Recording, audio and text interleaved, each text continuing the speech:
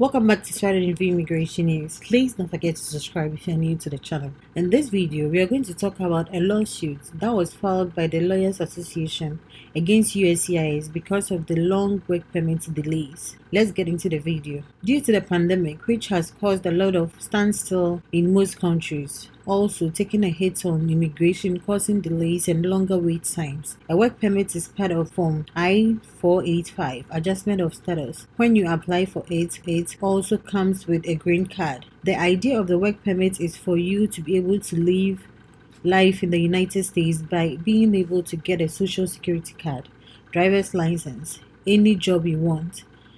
According to USCIS, they had a policy that says they will adjudicate and make a decision for all those filing for work permits to receive it in less than 90 days. Unfortunately, USCIS withdrew from that commitment, saying they wouldn't be processing application in 90 days, so they were sued by these lawyers. The wait time for work permits continued to grow, and estimated wait times for some cases is more than 12 months.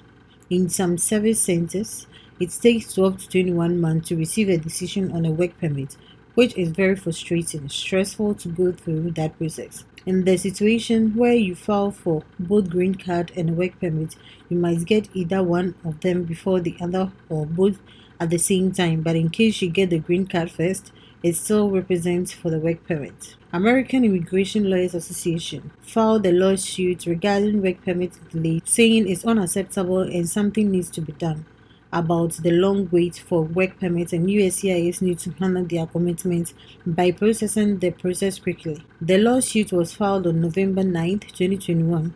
Hopefully, this lawsuit will bring something positive change to the immigration world. Please share this information with family and friends who may need it. You can also help us spread the message by sharing it on all social media. Thanks for watching, and don't forget to subscribe and hit on the notification bell for more immigration updates. Bye!